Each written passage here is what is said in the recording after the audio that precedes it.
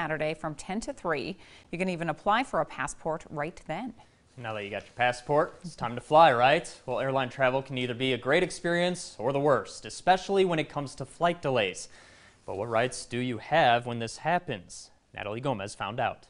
Air travel is a means of connecting you to those you love, important business meetings and getaways. But sometimes a flight delay can make it all go wrong. Pretty much we just sat there it was a 3-hour delay because of the weather. There are 3 major reasons for flight delays. The first one is maintenance. Sometimes an aircraft develops a mechanical issue that prevents it from either leaving or getting here to begin with. North Dakotans know this one very well: weather. Aviation is weather dependent, and sometimes the weather doesn't cooperate, and for safety reasons airplanes can't take off or land.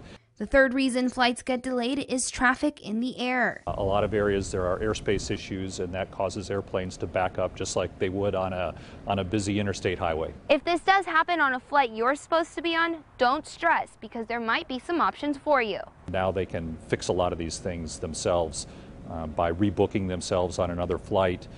Sometimes the airlines will put passengers on a different carrier, getting you from point A to B at no cost, but it all depends on a case-by-case basis, so be sure to ask the airline what they can do.